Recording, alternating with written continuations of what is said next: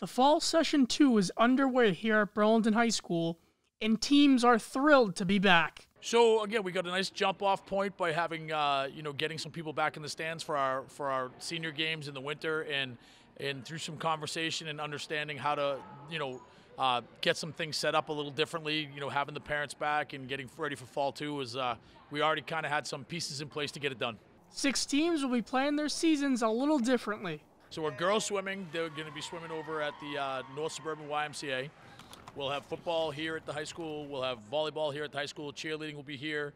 Indoor boys and girls track, which will be like a hybrid scenario where they won't be running indoors. Even though it's indoors, they'll be running all their meets outside, but using the same rules and the same distances outside. A couple of the coaches are looking forward to seeing what the season will bring. I think it's been hard for the kids to take off such a long break due to the pandemic, but I think we're all super excited that we're back and grateful that we have a season and the kids can play. So we're hoping for a really good season. We can get through the whole thing without having any issues. It was a long wait. Normally we kind of roll from season to season, from cross country to indoor to spring with a limited amount of time off.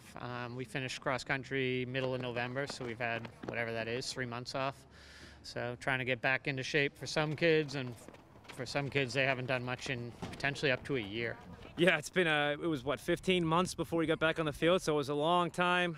This was long overdue. It's the longest I've ever gone since I was 8 years old without having football. So it was really great to get out here on the field and get running around again and being able to have the opportunity to coach football. As session 2 begins, the athletic department has always been keeping athletes and coaches safe throughout all the modified seasons. The 10-week seasons that have kind of been happening have prepared us to hopefully get outside in the spring and have as much as we can do.